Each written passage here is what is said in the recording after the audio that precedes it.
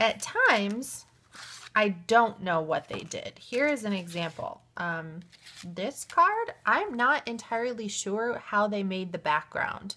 And that's where you would go to step 2 of this incredibly strategic ninja trick.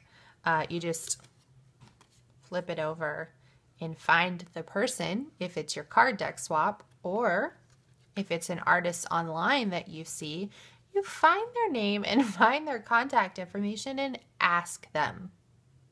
Does this always work? Some artists, some people in life have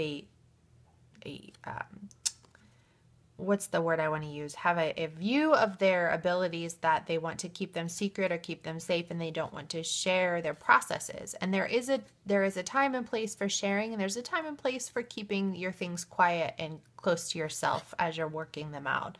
So I can respect the fact that some people don't want to share their processes when they are just figuring them out, or they're still working and experimenting, and they want to keep it sacred. They want to keep it close because they're not yet ready to release that connection with source that is helping them come up with the process.